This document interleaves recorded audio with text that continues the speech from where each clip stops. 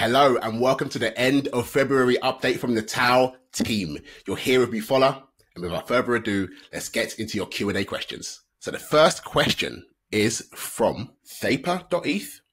They ask, what are the plans to boost the token, Agoras obviously, after testnet launches? Can we expect centralized exchange listings, etc.? Thank you.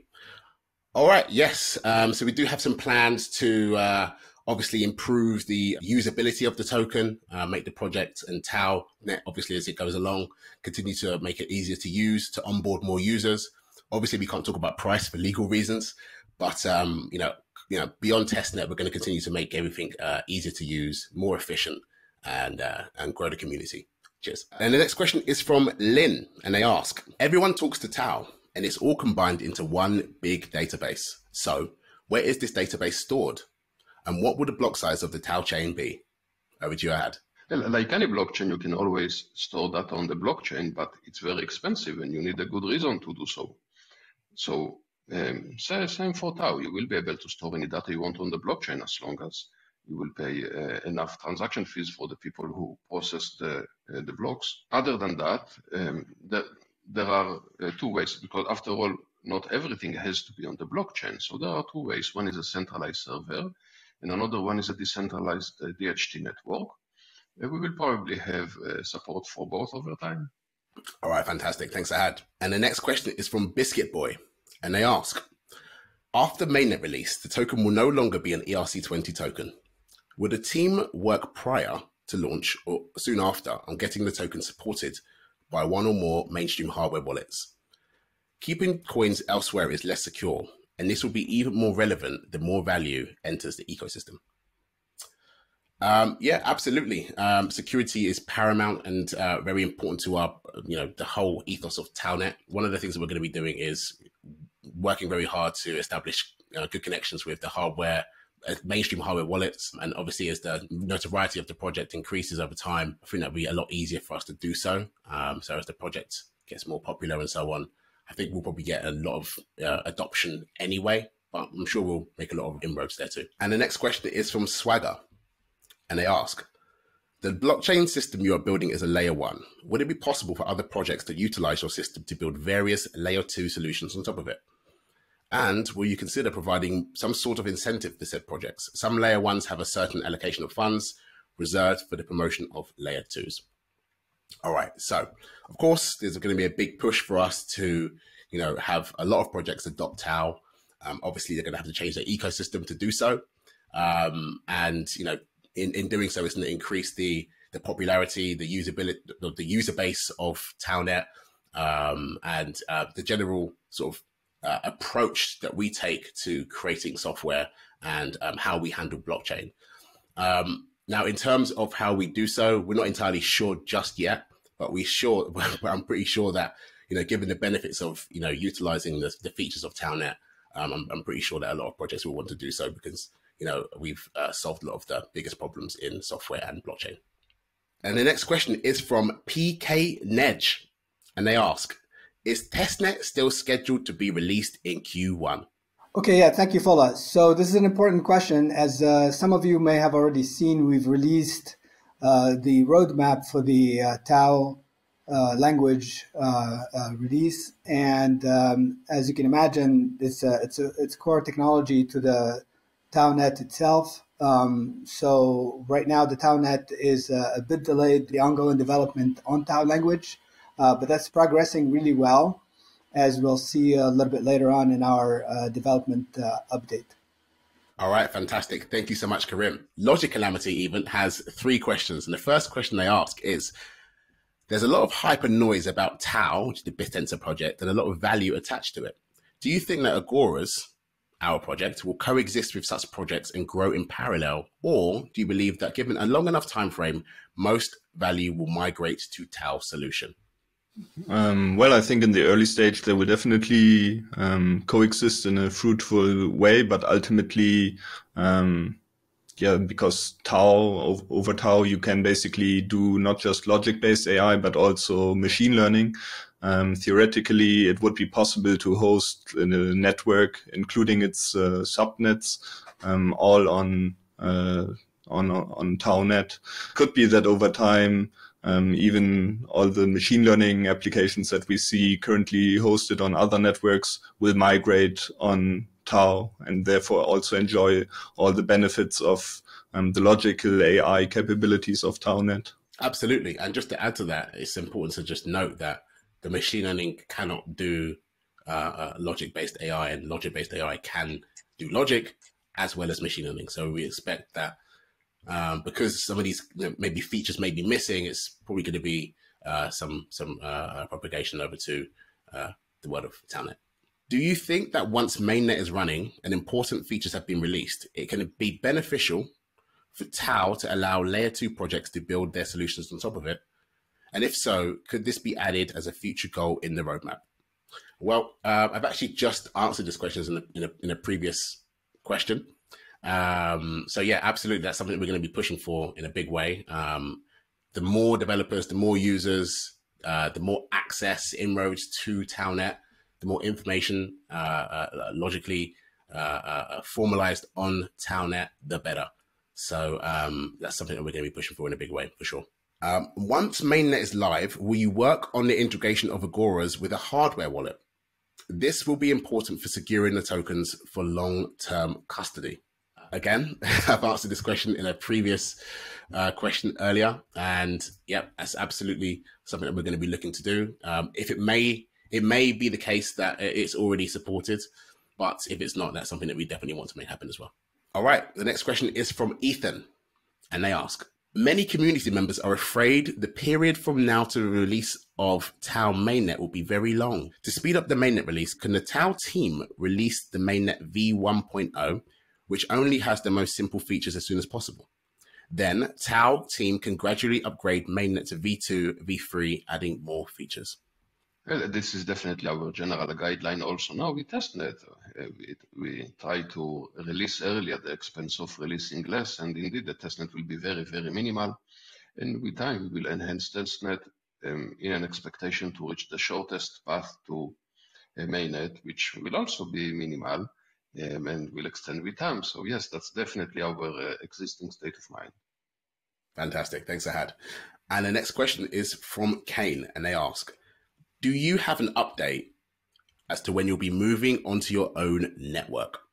Yeah, so just as we heard from Ahad right now, we'll be releasing all of our technology basically in piecemeal. First, we're planning on doing testnet, and then testnet itself, I think the period will be crucial to let that play out as much as possible, because during that time we'll be experimenting with the language and its applications, and making sure talking specifically about the security. There's another question about that, and yeah, so we need to take our time at the testnet level to make sure that when we launch mainnet, it will be completely secure and the easiest to use by the community.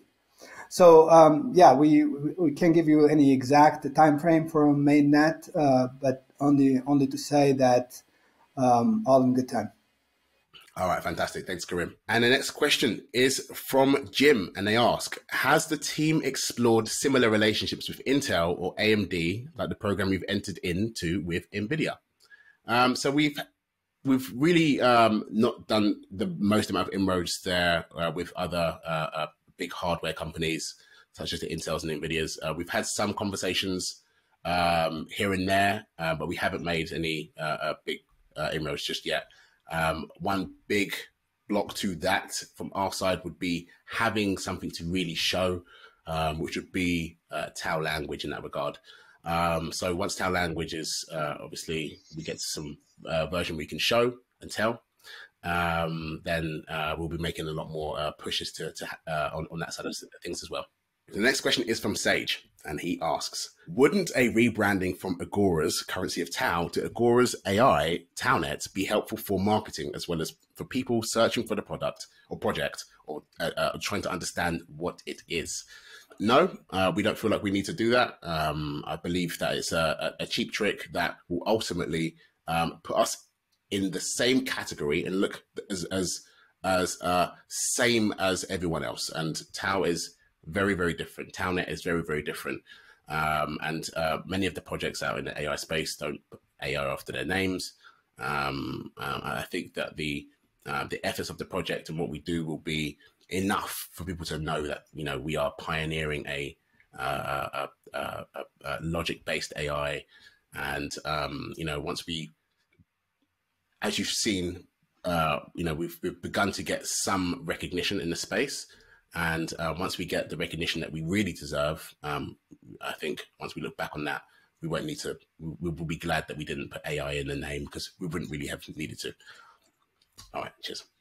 The next question is from Seki. They ask, hi, I was one of the affected by Chowix Exchange who lost Agoras tokens. Sorry to hear that. I know I won't get them back, but I was wondering if the team can and has been tracking down the exchange wallet and could blacklist those tokens so they won't swap to mainnet. Yeah, absolutely. This is something that's extremely important to us. We don't want to see any of the you know, token holders get scammed by any means. You know, some exchanges actually list us without us requiring or requesting it. So, you know, crypto is a place where you have to be really, really, really careful and do your due diligence before you use even any exchange. So, you know, that's something we're going to look into. We don't want anyone swapping to mainnet, obviously, who shouldn't be.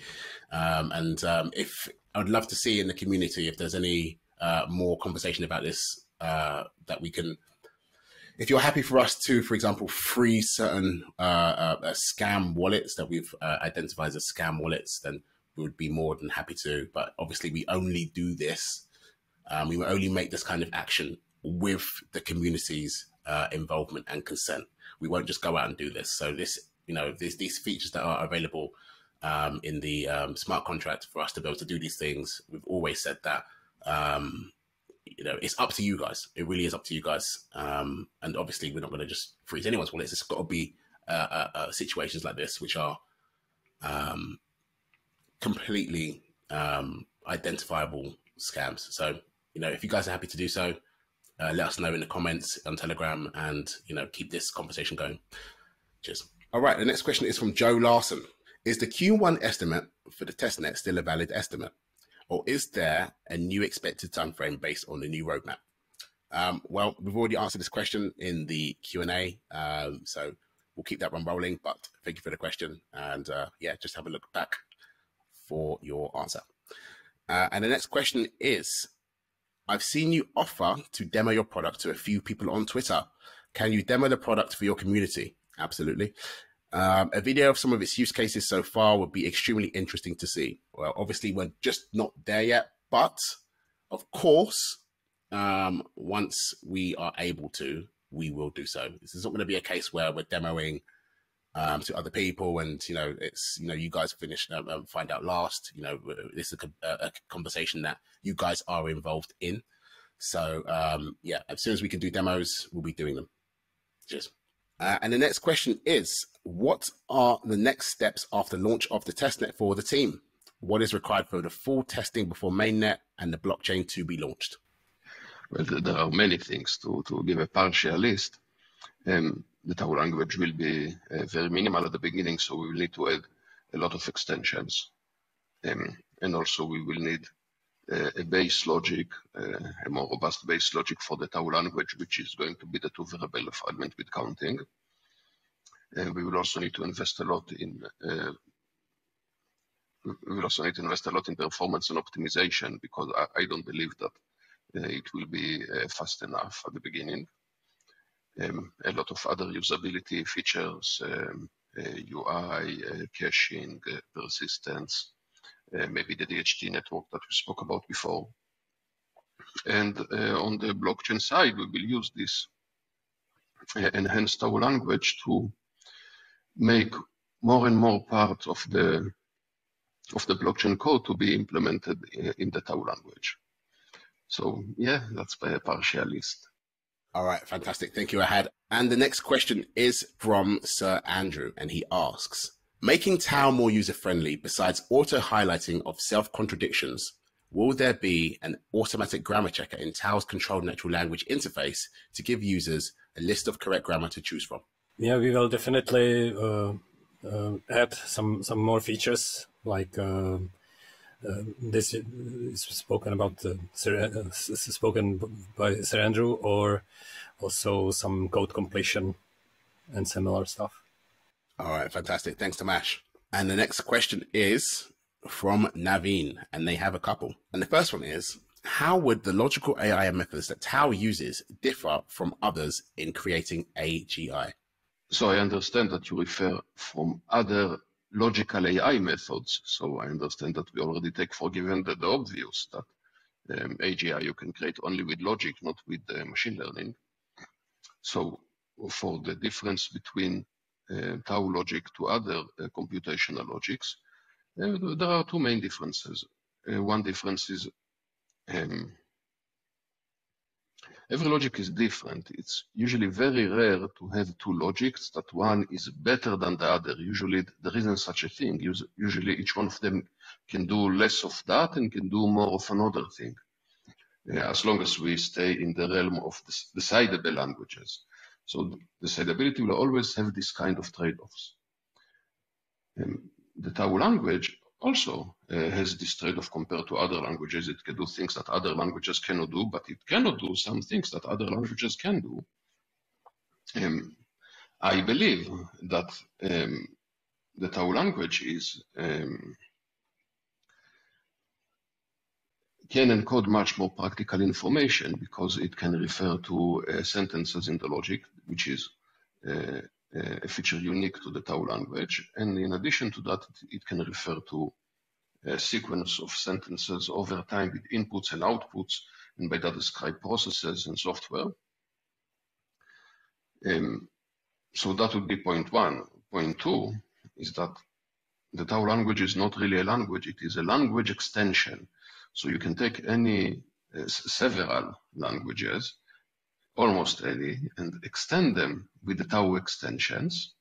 The Tau language always rides on other languages. So, of course, it will always be the best because you can always take any other best language and make it even better by enhancing it with the Tau extensions. Brilliant answer, Ahad. Thank you very much. And the next question is, how would a network become more autonomous since TauNets, having a rule-based system, isn't very dynamic? Indeed, Tau is not a rule-based system, not in the common sense of rule-based systems. Tau is based on a very rich logic, logical formulas, which are very far from being just simple rules. And indeed, the autonomous evolution of ability of Tau is very, very wide. All right, brilliant. And the next question is, what are the benefits to beginner level software engineers and non-software engineers and non-technical people? Well, in its early stages, Tau language will be rather difficult to use for like non-developers and beginner developers. But essentially, it's designed to also support knowledge representation, and over time there will be support for a controlled natural language interface, which basically means that anyone essentially can become a developer. And also because using Tau language lets you create correct by construction software, that essentially eliminates traditional testing and debugging. So that saves development teams or individual developers a lot of time and resources like money. All right, fantastic. Thank you, Killian. And the next question is from Peter Dan, and they ask, when is mainnet predicted to roll out? Yep, so we've already answered this question in this Q&A, in previous Q&As. Obviously, we have to let testnet play out, and we're going to be adding more features to testnet as time goes on as well. So it will come obviously after that period of time. Cheers. And the next question is from Abdulrahman Taha, and they have two questions. The first question is, what impact will joining the NVIDIA Inception program add to Agoras? And their second question is, between hundreds of AI projects, why did NVIDIA choose Agoras to join the NVIDIA Inception program? During our process or phase of looking for funding, we reached out to NVIDIA. One of their VC team essentially invited us to basically connected us with the Inception team, and they onboarded us into the Inception program, and that's how essentially that came about. In terms of the impact, we still need to be able to show Tau language and see how we can benefit their products and their tools, and see how that can relate with things that we're doing here at TauNet. So there's much work to be done there. And the next question is from Umberto, and they ask, where do you see Tau in 10 years' time? And have you got plans for a stock exchange listing sometime in the future? You know, from my side of things, I guess I can answer this as well. I see mass adoption of the methodologies that we use in creating software, in having conversations, communication. What that will look like, it's a very, very, very challenging thing to predict the future. But I will see a massive efficiency gain in the way that we communicate and collaborate, create software, and have self-governance over the software that we use and create. And in terms of a stock exchange listing, we currently don't have any plans to do a stock exchange listing, but you know, things may change. Cheers. All right, the next question is from Dana, and he asks, what is a normalizer and what is a splitter? I'm trying to understand what these concepts mean in the lexicon of Tau. Yeah, generally, a normalizer is something that puts a formula in some minimal form in a way that that we can actually work with and solve. Splitter is my terminology. It's not terminology that's used anywhere. It's something that can be seen as something that takes two sentences, one a special case of the other, and finds a third sentence that is strictly in the middle. It says strictly less than one and strictly more than the other. These concepts are, of course, very hard to understand now because there is no material out there, but shortly after the patents will be submitted, and with the permission of our patent lawyer, I will publish a document that I've been writing, which for now it's about 75 pages, and but that's only a draft, so I will organize it and maybe remove parts that the patent lawyer will ask me to remove. But yes, after the patents will be submitted, I will publish this document, and everything will be clear, at least to the mathematically literate audience. Amazing. Thank you so much, Ahad. And the next question is from Dana, and they ask, what are the kinds of apps which can be described by Tau language? I understand that there is a limit to expressiveness versus decidability. I don't know the exact complexity class the Tau language supports or what it will mean for developers. Yes, so there is a characterization in terms of complexity because the Tau language is complete for certain complexity classes, and because it is complete and it can do everything in that complexity class. Now there are two ways to look at it. One is the base Tau language, and the other with certain extensions of certain kind of higher order functions. With the higher order functions, the complexity class is it is complete for the complexity class elementary. And without them, the base Tau language is complete for a somehow weird complexity class, which is somewhere between X time and X space. Precisely, it is the complexity class of everything alternating Turing machines can do in exponential time and linearly many alternations. All right, fantastic. Thank you so much, Ahad. And Dana's next question is, what are the next steps for the project after mainnet? From my side of things, it's going to be focused on community growth, developer growth, expansion and reach of the project, a lot of not just growth through the methods that we currently use, but really teaching people how to use TauNet. And that will be over lots of different methods that we're going to be rolling out, obviously, after mainnet, and even before then, a lot of these initiatives will be really just try and get as many people on board as possible, from, you know, even at the level of going to schools and helping people to use TauNet. We want people to be really familiar with the methodology of Tau. All right. The next question is from KG. And they ask, can you do a whiteboard video about Tau? You can use a video of Charles Hoskinson explaining Cardano as a reference. I listened to Ahad explaining TauNet, but since it is not whiteboard, it was hard to understand and follow. Well, firstly, I'll be very interested to see or understand which elements of TauNet you found challenging to understand.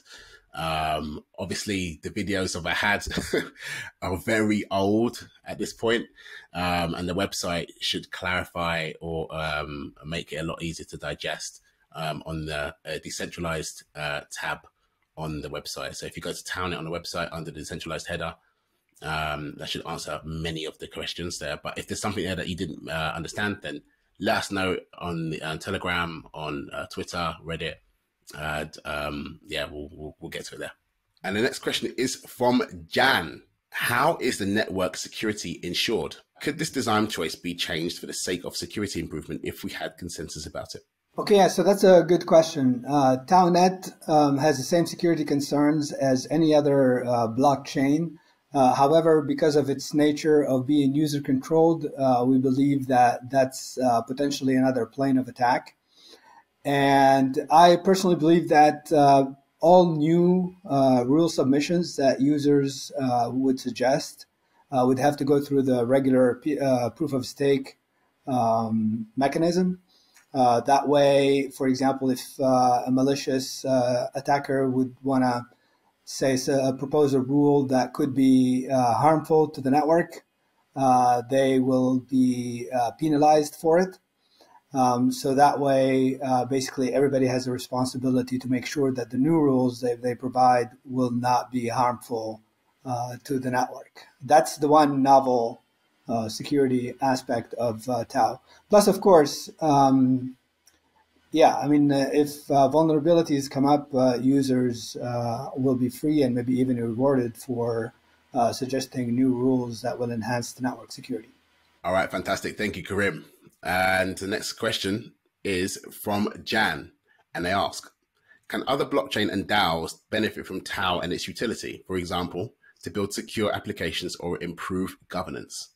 Yes, definitely. I mean, Tau is the perfect tool for any collaborative software project, in particular for large-scale software projects where many people with different kinds of expertises are involved in, because ultimately everyone will be able to describe how the software shall be like, and Tau will be able to detect the agreement between all parties involved, and the calculated agreement will already act as the executable specification or software. And yeah, this is also the only efficient way to achieve true decentralized governance, which is aspired by blockchains and DAOs. So if you look at all related projects today, they all rely on mostly centralized development teams. But with Tau, they will be given an opportunity to finally live up to their claims. Fantastic. Great answer. And the next question is from David and Del. And they ask, is TauNet going to start out as a clean slate, or will it come preloaded with some common knowledge like psych? So ultimately, TauNet will initially have a certain set of rules that it adheres to, but its knowledge base is, I mean, TauNet, we have the claim for it to be completely decentralized. So ultimately, it will start with no knowledge at all, and its users collectively will input their knowledge and opinions and ideas into TauNet, and TauNet will evolve based on that knowledge. All right, fantastic. And the next question is from Jeff. And Jeff asks, if Tau language alpha is 91% complete, how close is testnet to completion? All right, thank you for the question. I think we addressed it a bit earlier in today's video. However, let me iterate that basically testnet is highly dependent on the Tau language itself, which is still under development. It's kind of our critical path. Even though TauNet, we've made quite a bit of progress on TauNet, but right now we're waiting for the integration between TauNet and Tau language. And it's difficult to give an exact time frame right now, but please keep your eyes on the progress that we give on the on the roadmap, and that should keep you up to date. All right, fantastic. Thanks, Karim. And the next question is from Valentin, and they ask, in the white paper, you write, a contradictory opinion is always false. Now, let's say Alice's opinion is that vanilla ice cream is the best, and Bob's opinion is that chocolate ice cream is the best. This would not necessarily be false, but am I misunderstanding something here?